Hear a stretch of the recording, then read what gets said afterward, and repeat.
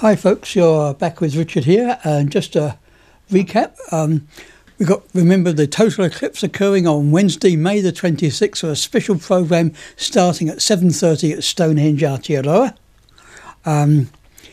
Also, that Stonehenge at the moment is open from Wednesday through to Sunday, and there are guided tours available and so on, so you can come out and see these ancient structures which people use to actually understand the cycles of the moon and other celestial objects.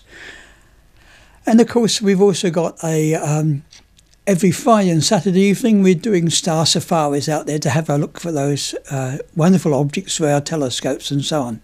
So do come along to Stonehenge and we'll see you out there. Remember, the 23rd, the total eclipse, and if we've got a clear sky, it's going to be absolutely spectacular.